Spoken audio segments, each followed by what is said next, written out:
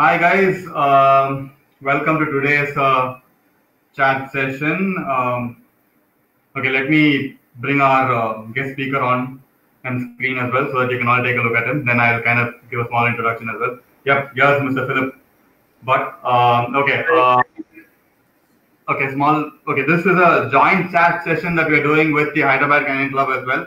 I want to tell that out first. And we have here Mr. Philip Bhat, who is the Chief Executive Officer of the Command of Kennels Industrial Security Services Private Limited. He is also the Secretary of the Hyderabad Canyon Club. He is a certified detection and production trainer. He has trained in UK, Germany, China, and Finland.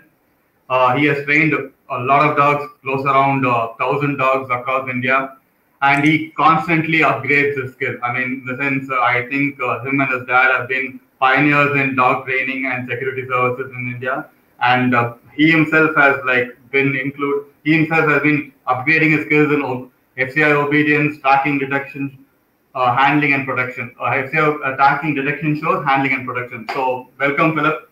Thank you for joining us. And yes, today's topic, as you all know, you can see a scroller as well, but let me just read it out. Benefits of positive reinforcement in dog training.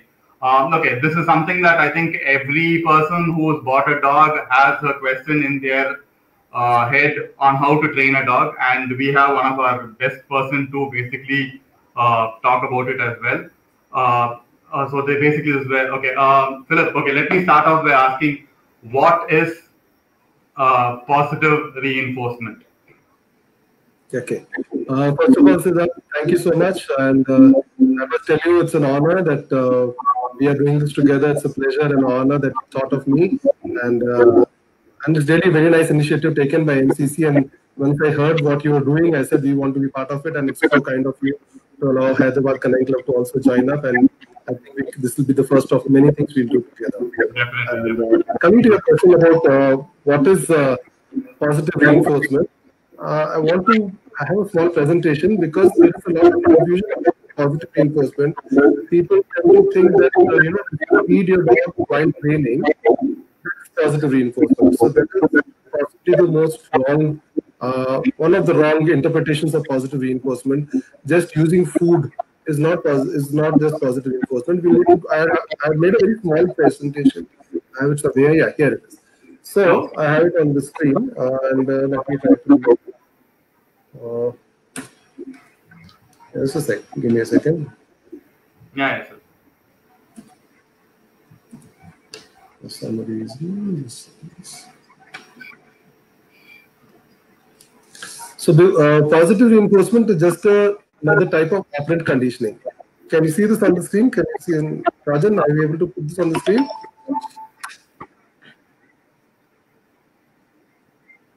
It just came and I think it just popped out again. It just came and went off, isn't it? Wait, let me play it from the system. I'll play it from here. Share screen.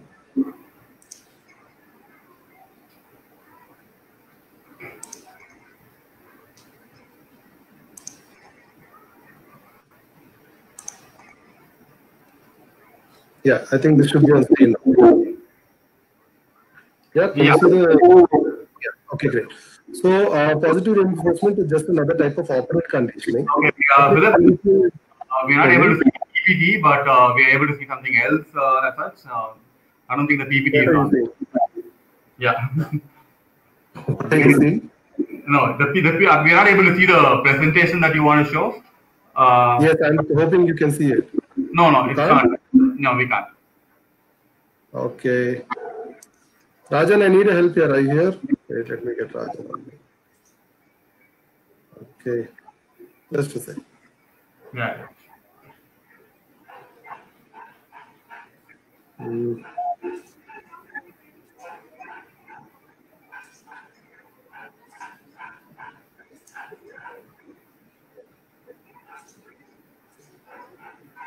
Yeah, I think it's on the screen now. Yeah, now it's loaded. Perfect. Yeah, okay, great. So now we're talking about the 4 quadrants of operant conditioning. Often it's confusing because, but I'm putting this in very lay terms because as you had mentioned and as we have planned, this is just for very audience of pet lovers. We're not going too much into technical training, but we just want to get some doubts out of the way.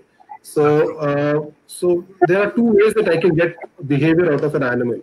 I can use something good or I can use something bad. Okay, when I say it in lay terms again. And when I say something good would be something like using food or toy or praise or loving and petting the dog. These are good things. These are obviously good things that I would use to get behavior from a dog. Then what are bad things? Then bad things would be scolding, shouting, hitting. And I've heard some horror stories, and people do find very, very unique ways to torture the dog into getting him to listen. So I won't get into different things, but something like scolding, shouting, hitting, using a choke chain, using a spike chain, using an electric collar, all these are the bad things out there.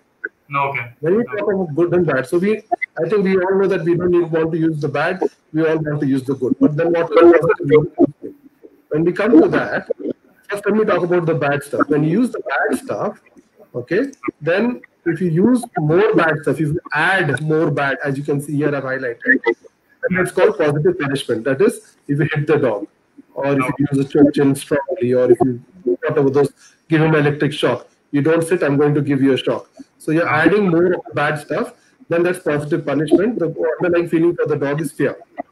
And then if you remove bad, it's not a good thing actually. So negative reinforcement is a term I hear very often. People think that maybe it's something good. It's not good, because a negative reinforcement, you are taking away something bad. It is like pulling the spike chain or pulling the choke collar, and when the dog sits, you take away the pressure. You release the pressure. So what you're doing is you're saying, okay, when you release, when you listen to this bad thing, first you apply it. It's only after you apply the bad thing you take it away. That is why negative reinforcement is also not a good thing. And the fear there and the feeling there also for a dog is fear. Then we come to the good stuff. And the good stuff, the two possibilities are add the good stuff or taking it away. So when you add the good stuff, it's positive reinforcement. Okay. That's what positive reinforcement is. So when you add good stuff, which is you give him a toy, he listens to you, giving food, he listens to you, you're giving him play, you're giving him petting. Anything that you give him is positive reinforcement. Okay. So what is negative punishment? It sounds like a bad thing because it's got the word negative and punishment in it.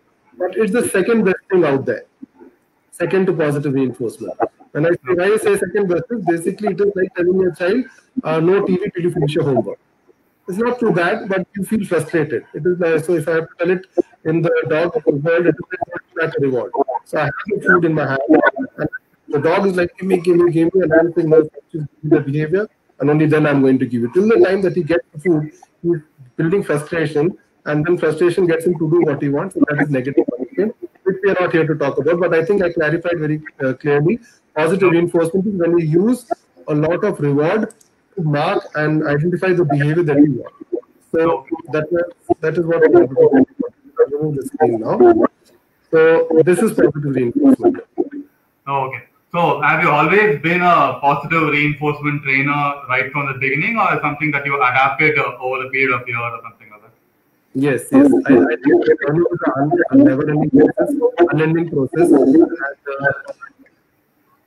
I don't know whether I'm ashamed or not of it, but it's a fact that I have been a correction-based trainer earlier. I have myself hundreds and hundreds of trainers watching right now to give corrections to the dog.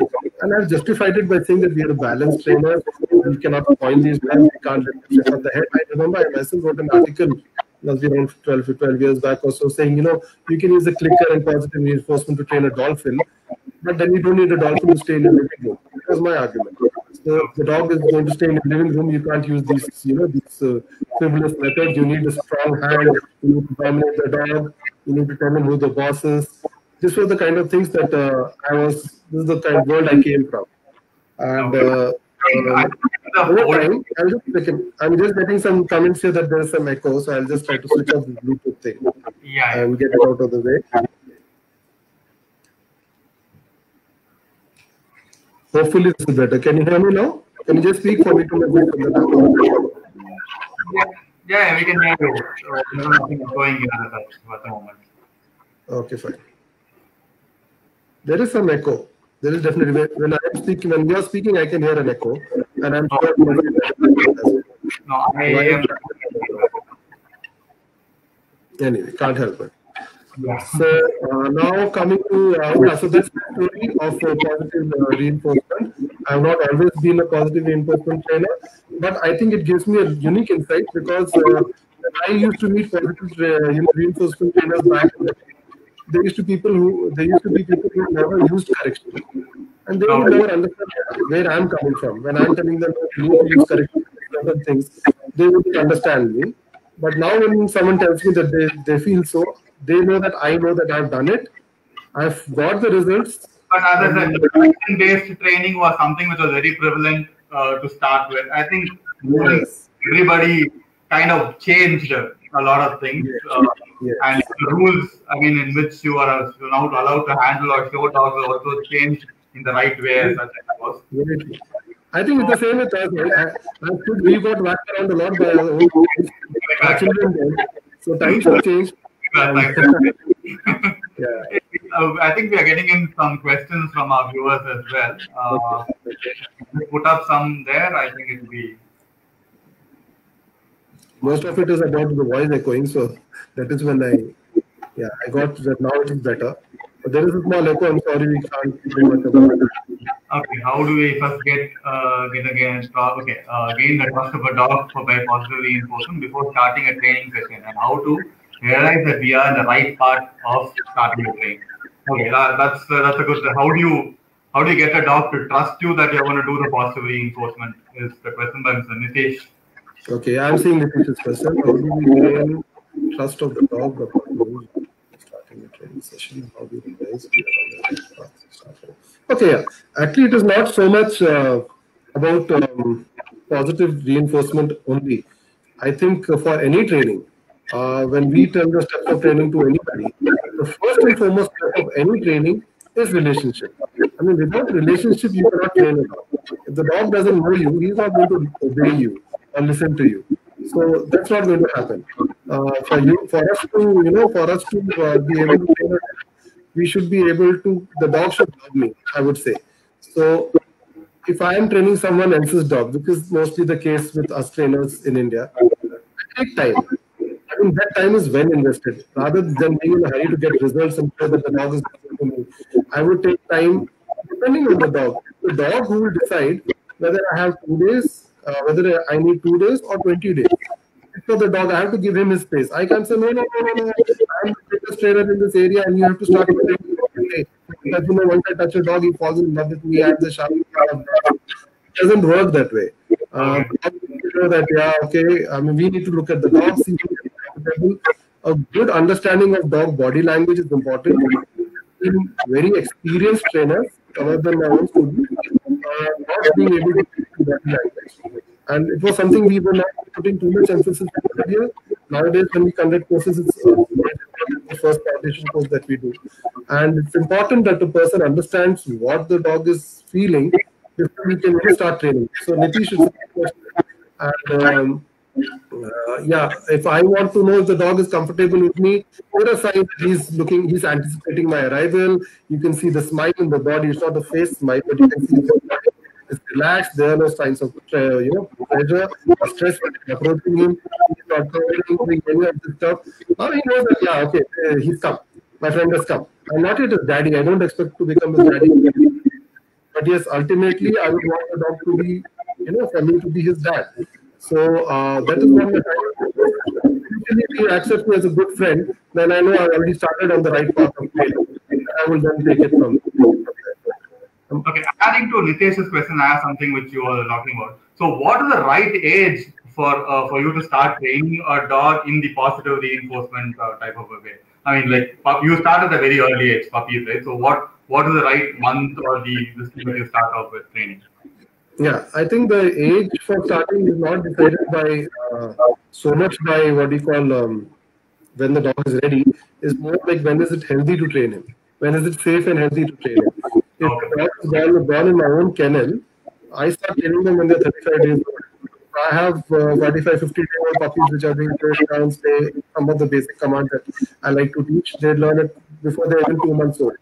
but I wouldn't do this to somebody else's dog because I am coming from a kennel where I'm carrying so much infection on me, and if I go to a dog which is not vaccinated, then it is not advisable. So it really depends, and this it depends. It's going to be an answer for most of the queries because when I ask any of my trainers and give them a question, the answer I get most often is it depends. And that's what is going to happen here. So if I am training the puppy born in 30 days, it's as early as 35 days. But if I am coming to Siddharth's house to train his dog, then I don't want you to give me a puppy till he's at least 4 months old. But if you are training your puppy, you would have picked him up when he's around 2 months old. Start the day you get him. Okay. So it really depends on these factors. Oh, okay. But learning starts at a very young age. Training starts, but they do understand at a very young age. It's around 35 days, 40 days, they start understanding what is required from them. That's nice. Okay, the other question is, my dog is a very disobedient dog and short-tempered. Can such a dog be rectified through positive reinforcement or physical correction? Unavoidable for unavoidable for how what do you? Yeah, this is the world I was coming from. This is where whoever has written this, I'm not able to see, is from where we came from. Because we used to believe that positive reinforcement is for a certain type of dog with a certain personality who's willing to take any sort of it, who's happy and compliant and wanting to please. This is the kind of dog which can be trained to positive reinforcement. Where the dog correction is unavoidable, especially a dog which is aggressive. And I'm sorry that I know that I got the same result, positive reinforcement, what I got through correction-based training. The same dog which would bite someone is now not biting me because I'm using reinforcement. I have enjoyed the results of using both the methods. Of course, positive reinforcement is not the dog. And if you can get the results without being cruel, then why would you not rather use a method that is easier for you? So yes, a dog which is disobedient and short-tempered and also being aggressive there will definitely be taken to positive reinforcement. I also have some videos. I have the dog. I'll just take a break. I'll just bring this on. I have a dog which is here in my kennel right now, which has undergone around 3 months of training. The dog bit its owner. When the dog came here for admission, it bit one of my staff members. The staff member, I just took this video today because I was thinking, okay, I might get such a question. Just a second, let me bring this on.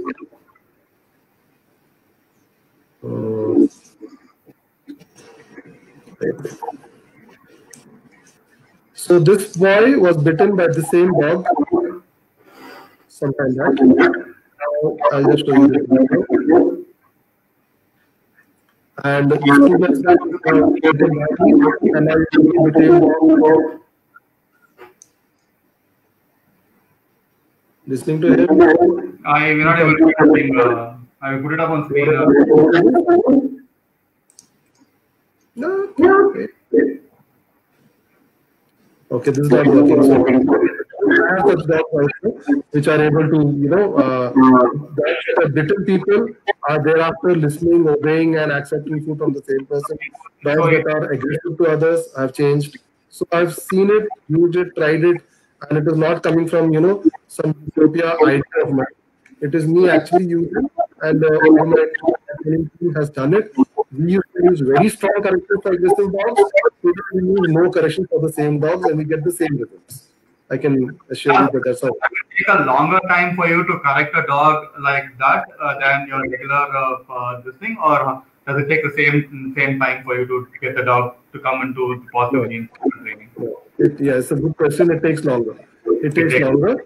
Yes. So correction is very, very effective as far as results are concerned. If you're looking only at the result, correction is, I think, the best way. Because if you know how to use it, like we knew or it is very effective. And your dog is immediately doing everything, giving up the bad behavior and you get this in a very short time. But the problem is that the dog is not happy. The dogs have shorter lifespans.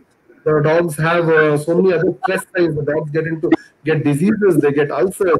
You can see them biting themselves, just spinning around in the kennel. These are all signs of a dog which is going half mad. And, when you are training him, he's only thinking, how do I avoid getting bit? I mean, we never used to hit the dog, and we used to justify that, we are such damage. But the dog is only sitting there thinking, how do I avoid the next jerk? As against a dog who's trained to positive reinforcement, like, how do I get the next treat? He's using his brain. Okay. He's giving you different behavior, and when he gives aggression, he doesn't get it, and when he doesn't give aggression, he gets the reward, and he starts going towards that direction. Okay, this is what I want to do for the rest of my life. This is what you have to offer. Whereas the dog which you're getting aggressive with, he's saying, you are going to attack me, I better attack you first. Till finally you're able to overpower him and let him is going to be much stronger than yours, and you break his will, break his mind, and then he says, okay, boss, you are the boss, I will do whatever you say. So I don't think that's the way I would want to lead the animal, and it's way better. It's way better. It takes longer. But I can tell you, it's always there at the back of the mind of a dog which has been trained to correction. He wants to get back in another situation with another person. He may probably get back to his bad behavior. As against when you use positive reinforcement, he may take longer. So that may take a month. This may take 2.5 months for an aggressive dog to get rid of the behavior. But after 2.5 months, the dog has given up that life for good. It is like correction training for good. So it's better that way rather than someone standing with the gun and saying, if you correct your dog, I'll kill you. What will I do? I won't correct his dog as long as he's around. Next dog or the same dog when he's not around, I'm going to use correction. So it's something like that. We have a question from one of our viewers, Srividya. My dog Shih Tzu male is more dependent with me, afraid of sound and not going alone and play with other dogs, urinates while leaving with a new person, very shy. How do you rectify this problem? I mean, is there a way to rectify such kind of problems through positive reinforcement as well? Or is it only about general training as such? No, I would say it's still positive reinforcement because I'm going to try this again. Okay, so just bear with me here. Okay, let me see where I am. Okay, for some reason you don't see this. No, it's not working. Fine. So there's this thing called desensitization. Okay? Desensitization means you slowly get the dog used to whatever he's not scared of, or whatever he's not comfortable with.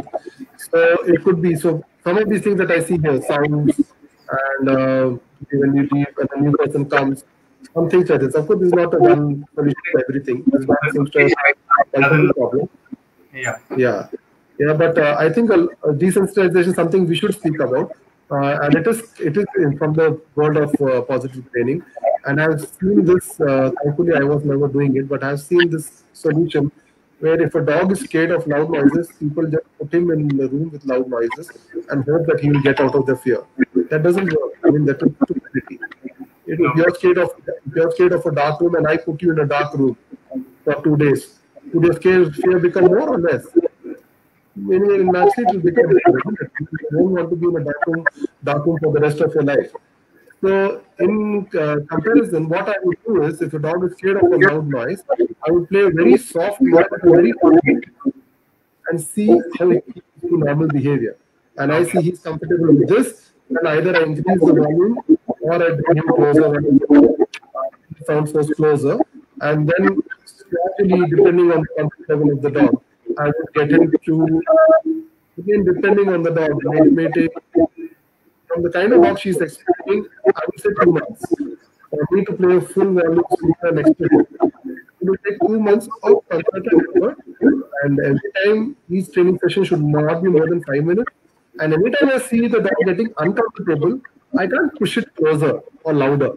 That is when I know this is not his comfort level. I have to get him comfortable here and then bring him closer. So desensitization is what we use a lot for a lot of these problems.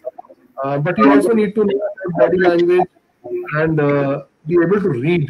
When I say the dog is getting uncomfortable, people read when he's scared. So when he gets uncomfortable, he's so small size that licking his wrist. It's a very quick thing that happens.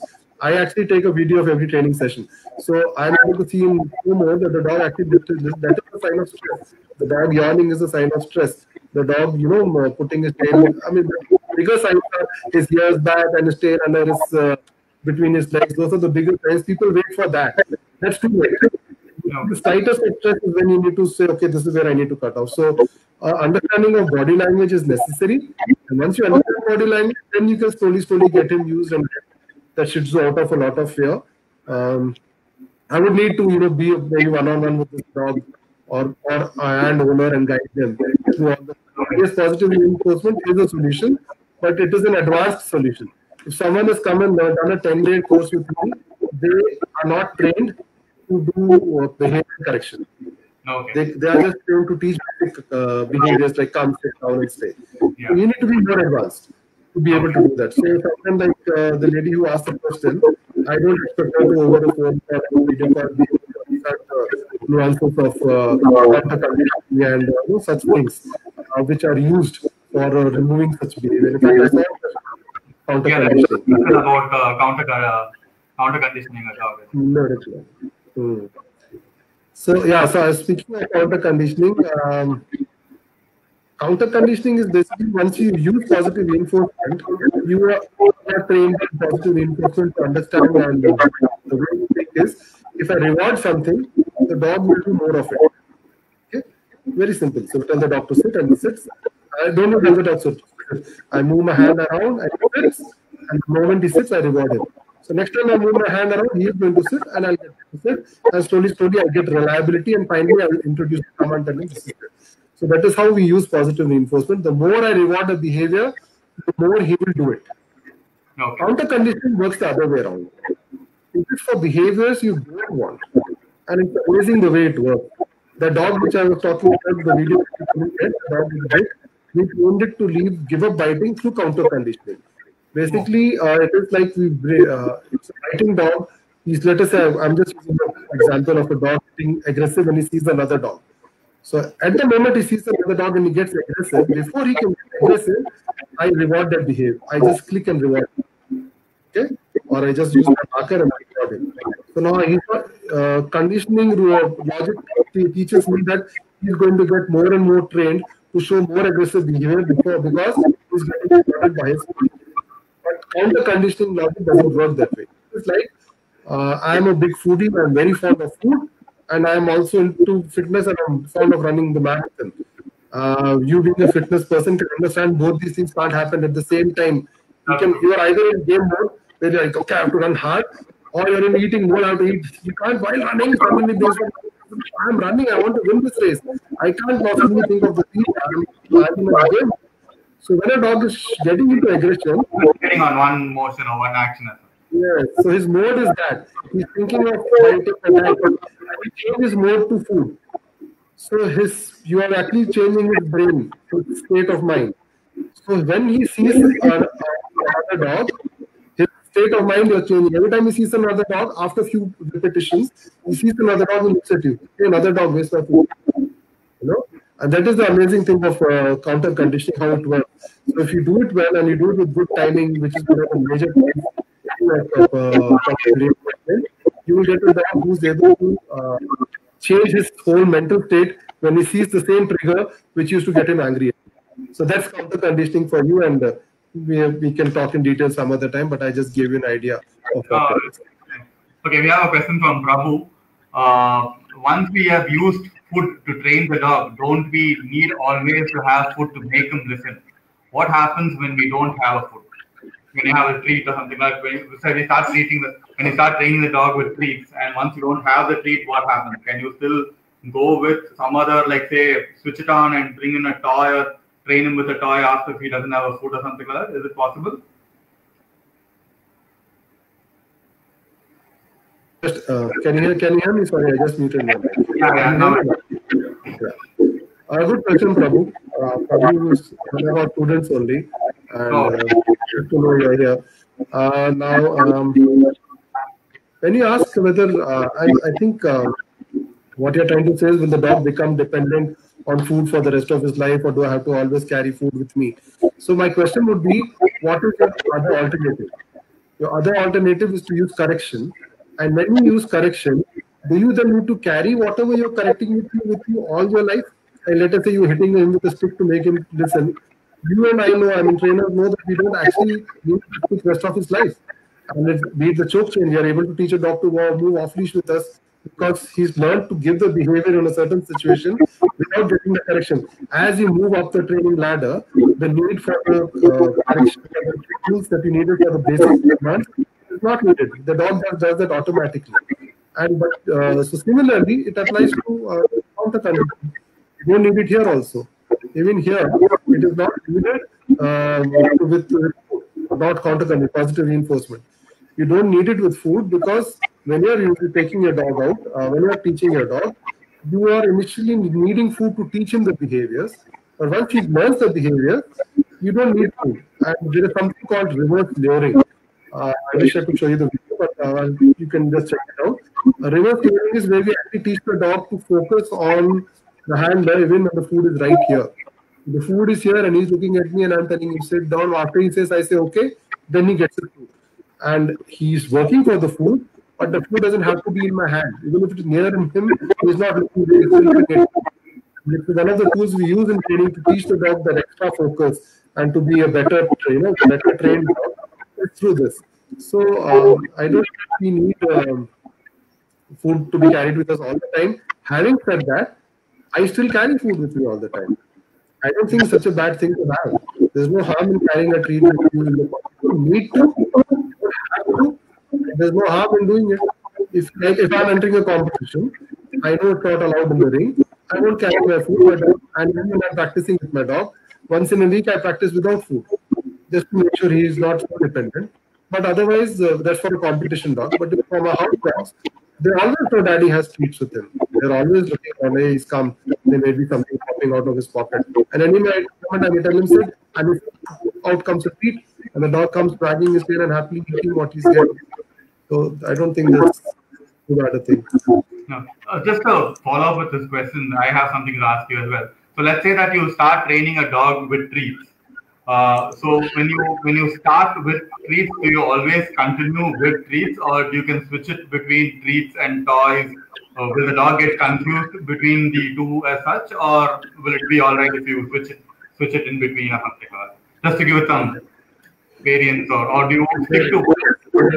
Variance is the word. Variance is the right word you use. So we call it a variable reward system, and it's a very important tool for positive reinforcement. It's one of the things that gets the dog addicted to offering behavior. Now think of this.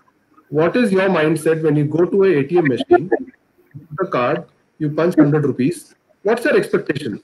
That I'll get 100 rupees. Isn't it? You're happy with 50 rupees or no money? You would not. You would say, why am I not getting the money that I'm entitled to when I'm giving the behavior that you wanted? Your behavior is I should put the card and punch in the money I want. Why am I not getting the behavior that I'm entitled to? As against if you're going to a slot machine. So you're going to a slot machine, you put a coin and you run the slots and something they all go around. Are you expecting every time you put the coin you're going to get the jackpot? No. It's not a realistic expectation. And if you don't get anything, you don't get angry. What do? You take another coin and you put another coin. And again, isn't it? That is what gambling addiction is all about. You just are hooked on there for the jackpot. And that is what variable reward is when you just ask whether I could use a toy. If the dog is very fond of a toy, that is my jackpot. I will keep that as the big prize that he's going to get when he's, someone has asked that question. It's the big prize he gets every now and then. So my dog is like, okay, this guy is not, paisa with him lots, but every now and then when 2,000 rupee note may come and once in a while he may just give 10 crores. If I had someone like that, I would be just worshipping him all my life. Say the dog. He gets on for that 1 crore which comes once in maybe 5 days, once in 2 days, but he knows there will be a big reward coming sooner or later. The dog is hooked on to that variable reward. So yes, you should use, coming to your question, you should use a lot of different rewards. Don't just use one, then the dog thinks of you as an ATM machine. Okay, I give the behavior, where's my food? I did this, where's my food?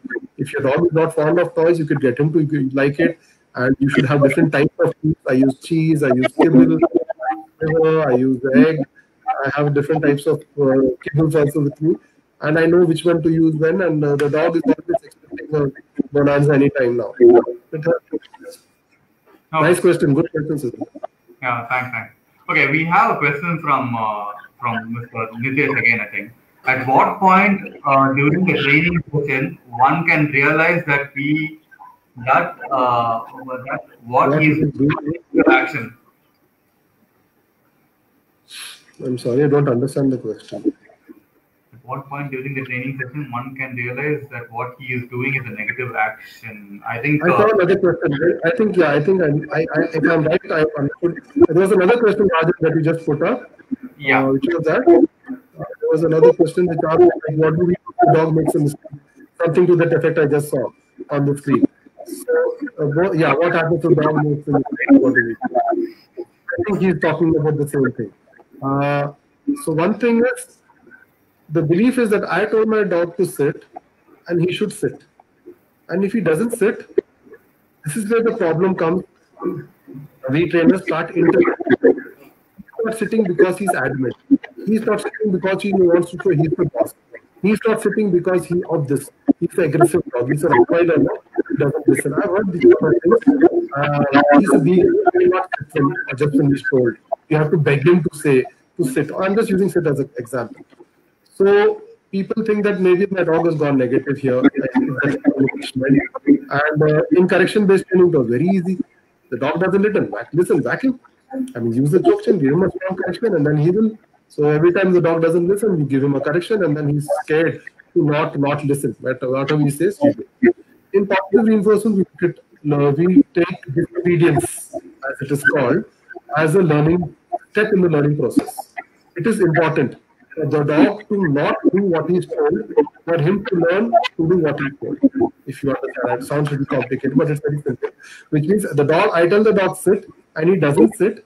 All I need to do is I don't reward him. So he says, okay. He says sit, and I don't sit, I don't get a reward. And if he says sit, and I sit, I can get again the same stuff. If I sometimes 1 crore. So this is good. Sitting is good because if I do what he does, I may just get a jackpot.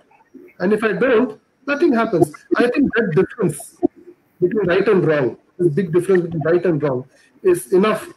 I'm sure scientifically proven. I mean, whatever I speak here is science-based training. This is not something out of my experience only. This is something we studied and taught and understood. We have good tutors who come here and taught us, who continue to guide us. And through them, I can tell you that, this is what science says, that the animal learns very clearly that, okay, the behavior is rewarding is the behavior that he wants to do. So if the dog makes a mistake, just ignore it. The dog makes a mistake. At the most, you can give him information. Okay. Say no. This is exactly how he says. He says sit, he says sit, I said no. And again, I tell him sit. And then when he sits, I give him the food. Then when he says, okay, no word can be used only to give information. I don't shout my head up, no, or anything like that, or then other forms of action. This is all correct. Using any sort of intimidation or fear is not positive reinforcement. That is, you're going into positive punishment. But yes, Nitish, I'm very 100% clearly. But if you're asking me at what time can I read if my dog is being negative, I'm assuming you're saying that the dog is not doing what I'm saying.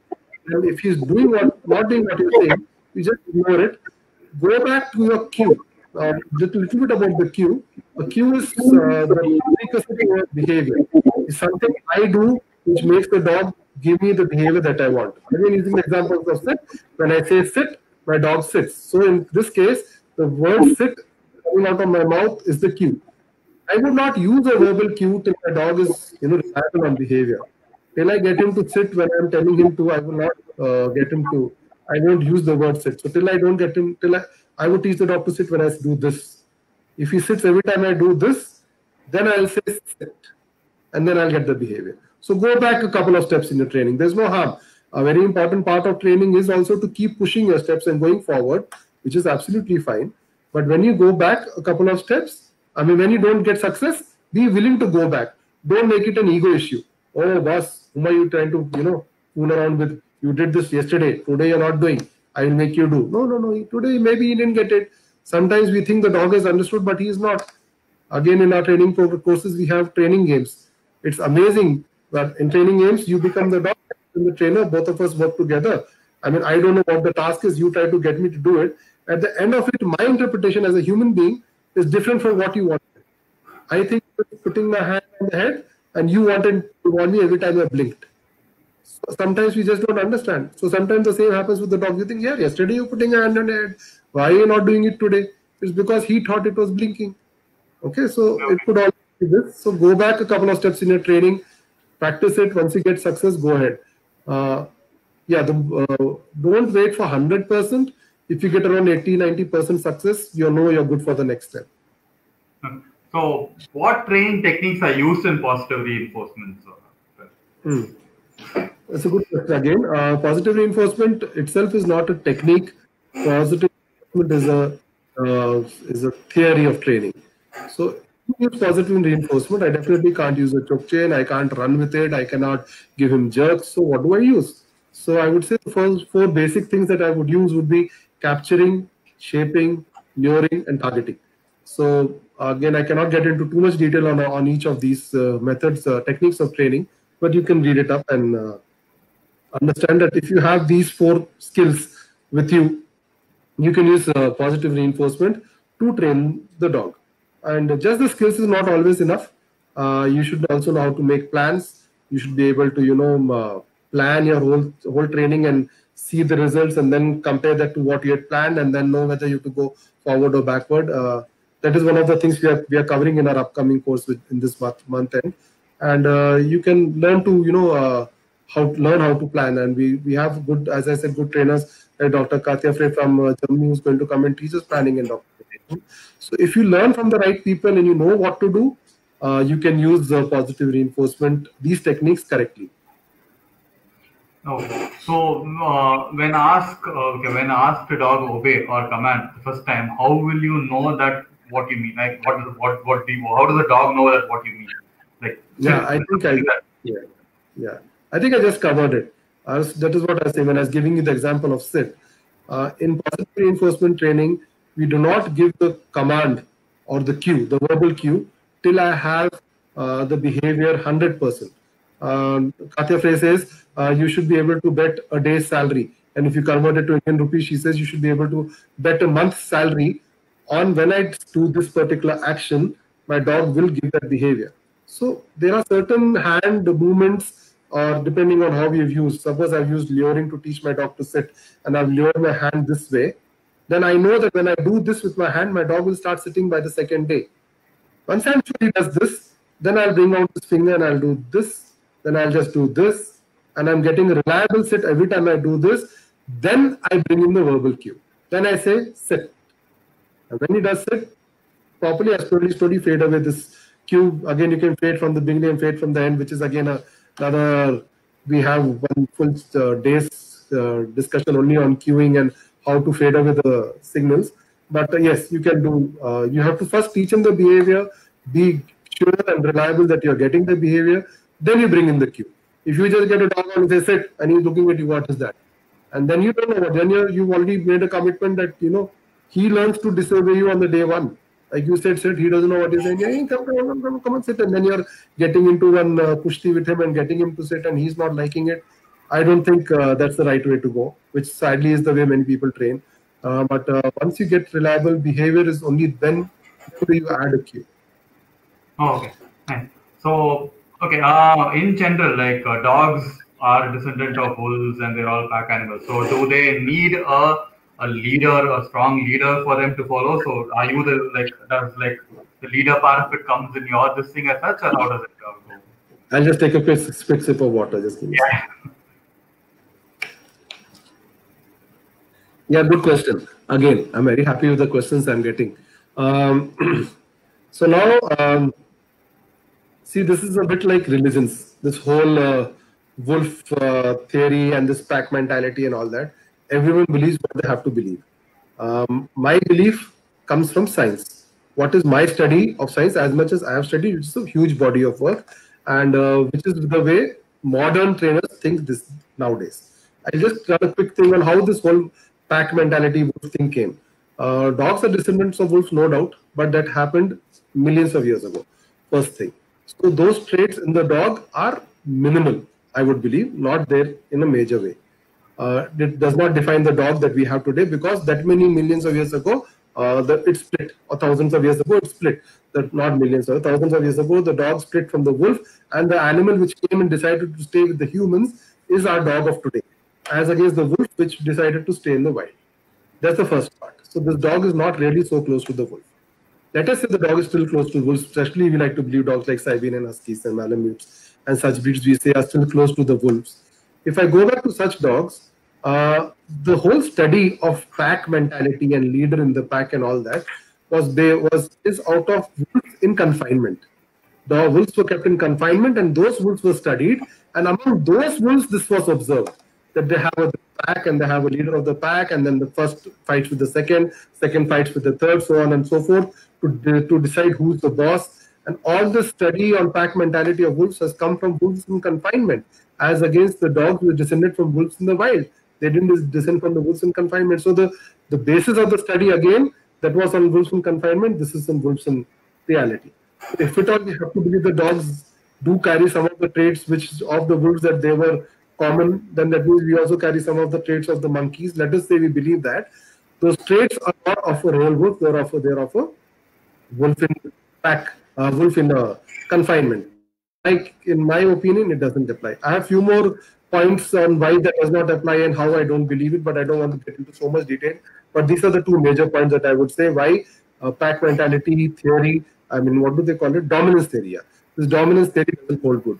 And furthermore, there are further explanations that if dominance theory did hold good, then what would happen? One of the major things with dominance theory is that it is used for the leader to establish his sexual dominance on the pack. That I am the main leader of this gorilla pack or this wolf pack, and all the females are going to come and mate with me. Whereas we know dogs, lovely creatures, everything good about them, but they are promiscuous by nature. A female will get mated by 10 males. So there is no need for you to be the leader of the pack. Even if you're 10th in queue, you will get a chance, because that is how sadly dogs are. So again, it is not needed. So on and so forth, there are so many arguments. So I first of all don't believe in the fact that the pack mentality applies to dogs, and in continuation, neither do the dogs need a leader. That is why they don't need this whole pack mentality thing. I'm sorry to say that I myself taught it to my students. Some of them, as I said, might be listening. 10 years back, I was teaching them about this whole, pack mentality and how you need to be the boss, and you need to feed the dog after you eat, for him to know from day one who the boss is. When he comes, you need to put him down, let him know who is the boss in the house. Otherwise, he will think that he needs to be the boss. I have been through all this. I have taught it myself, and I'm telling it here that I was wrong. And there's no shame in accepting when you're wrong. You were wrong. So that is where I was. And today I can tell you confidently that that is not how the animal works. It is just an animal like any other animal which will behave depending on what is the more rewarding behavior. If the more rewarding behavior, something is more rewarding, he will do that. If it is rewarding for him to growl and all of you leave the room and leave the bed to him, then what do you think he's going to do? He says, this works. And I growl, they all leave the room and leave the bed with the AC on for me. Good. Every time I'm going to do that. That does not mean that he's thinking I'm the leader of this house. He just realizes that is what works. Give him something else to do, counter condition him, teach him that this doesn't work. You use your brain. And there's so many ways in which we are much smarter than these animals. And we should be able to, and with the positive reinforcement, we are followers. One of the major students or prodigies of this animal is of positive reinforcement is Bob Bailey from US, and he has this animal training college. And what not has he taught? From cockroaches to bears to lions to tigers to rhinoceros, he's trained more than 100 species of animals. So why will it not work on a dog? You need to be smarter than the dog. Sometimes we act less. Okay, this gentleman has asked whether he can do positive reinforcement training on a boxer. I'm just going to modify this question to a different this thing. Okay, what are the dogs that are easy to train in positive reinforcements and which you feel that are difficult or it takes a longer time? These are the breeds which are easy to train in positive reinforcement. These are the breeds that actually takes a longer time. Is there anything like that, or like are all breeds in such like when they start from an early age, it's easy for them to like learn from positive reinforcement? No, there's no such thing as breed wise. That I'm sorry, this question is coming in, and I feel so disheartened to hear it at the end of this discussion. It is like, what was I doing all this time?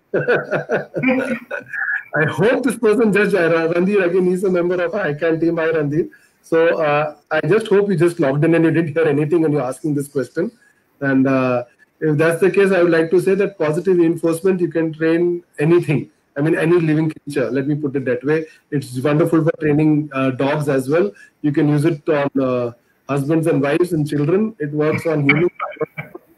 It works on tigers. It works on lions. It works on every creature out there, and it's just the same rules that have to be applied differently. Naturally, if I can get my dog to obey with kibble, that same kibble is not going to work on my wife and my children, isn't it? So I've got to ask what my wife uses for me, but otherwise you have to have the right reward and be able to offer it the right timing, and you will get the behavior you want. And so it is nothing to do with breeds. It is not a breed-specific thing that only certain dogs, certain breeds can be taught to positive reinforcement. There is a feeling, I would say, that dogs with aggression, which the question we already got, cannot be taught to positive reinforcement because the dog is going to bite off my hand. How do I get him to eat food? So I would say that is the dog you first build a relationship with through counter conditioning. Slowly just teach him and get him out of the aggression, and then you come to the behaviors. So for that dog, you will have to change the way you come to the behavior training, which is teaching the command like sit, stand down. You will do for such a dog later, but the solution is always positive training, positive reinforcement. Randir. Hey, okay.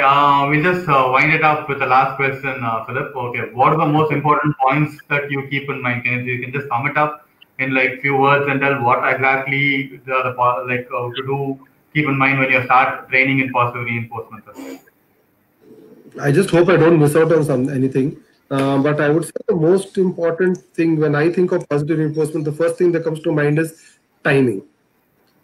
I mean, I think number one would be timing. Because if you don't get the timing right, the dog does not know what he is being rewarded for. A dog has got a certain attention span, and if it comes within 1 or 2 seconds of that, he knows, oh, this is the behavior which gets rewarded. If you miss the timing, then you lost it. I mean, the ship has sailed. Then you're rewarding him, he doesn't know what he's thinking. Like my dog looks at me and I take out my food and I reward him. By the time he's looking at another dog, then he thinks that, okay, when I look at another dog, daddy gives me a treat. So I need, first and foremost would be timing. I won't put it in a specific order because now more things are coming to mind. They also seem pretty important. And it has to be worthwhile for the dog. Bob Bailey says that it has to be worthwhile for the dog. This is one of his famous statements. And when he says worthwhile for the dog, it is, you may think that this is the best treat in the world. But if your dog doesn't want it, it's of no use. Okay, so you may be carrying some currency which is not accepted in India. And if I keep offering lots of those notes to you, liras to you, what use is it to you? You think, I don't want it. I cannot go and buy one idli with it. So why would I do anything for it? So it has to be worthwhile for the dog, and it has to be at the right time. You have to be consistent. When I'm talking about positive reinforcement, what is the other thing? I would say learn. Positive reinforcement should not be something you would experiment with. I would always advise you to go out and find the right sources. We are there. The Obedience and Agility Club is there with the Connect Club of India. Gentlemen also asked where we can learn positive reinforcement. I think you are seeing the best man on the screen right now where you can learn it from. You can always reach out to him. Please go ahead, Arthur. Sorry. Yeah. So we do. Yeah. So we do conduct such courses. So the Obedience and Agility Club is there. Connect Club of India has created a separate body just to promote obedience in India and training. And they are very strong advocates of positive reinforcement. So you can approach them, and of course there are private players like myself. When I say myself, not the Hyderabad Canine Club, but the Commando Kennels, Commando College for Trainers. We train people on how to use positive reinforcement. Learn from the right people. Learn science-based training. Hear the words. I mean, if someone is saying, "I will teach you balance training," is you going to use correction? Avoid that person. Go to a place which is reputed and teaches you from the right sources. Is what I'd say. Also, I would like to mention, I saw that question, someone asked that question, I was hoping you would ask me, but I want to quickly cover that as well. So give me another No minute. problem. That someone asked, why do we use chicken to train? Because that is something we do. So chicken is an excellent model to learn training. Whoever has undergone a chicken training course with me has told that it has been a life-changing moment for them, just as it was for me. When I trained with the chicken for the first time, I was already had some 20 years of dog training experience, or maybe more. And when my mentor kept telling me, you need to do a chicken training camp, Ilka, I think he's online. He said hi. So thank you, Ilka, for taking me to a chicken training camp to learn chicken training, and it helped me to change my mindset and understand how positive training works. And it's very fast to learn those basic foundation skills. When you ask me what are the importance of positive training, another important thing is mechanical skills. So timing and mechanical skill, you learn it perfectly with chicken training. So it's not that you are going to go and train a chicken. I may have eaten the chicken or given it off to someone. It's another story. So I don't want to. Someone had put one thing on Facebook. This guy is teaching, people to train chicken. When here's a small girl holding a chicken. Can this small girl now handle a Rottweiler? That was the question which was asked. An aggressive Rottweiler. Through chicken training, how will you learn to handle an aggressive Rottweiler? Sorry, my friend. Through chicken training, you can train a lion and a tiger and a bear. Can you put a spike collar on them? So if you know the fundamentals of positive training, you can train any animal. So what is a Rottweiler or any other breed or boxer like Randir asked? So I would like to close this with. I must also mention that we are very fortunate. Thank you Madras Canine Club first of all for this, and also Petit India who host a wonderful event. We are partners with them and we conduct this wonderful event in Hyderabad this year in December.